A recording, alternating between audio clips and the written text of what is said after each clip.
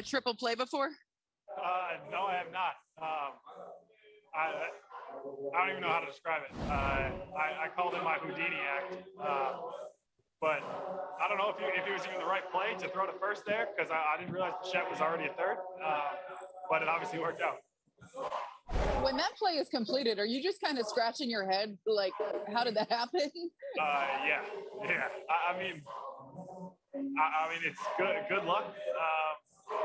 I guess a little poor base running by them, and yeah, I'm glad I escaped it. We can take a next question for Michael. Oh, go back to Meredith.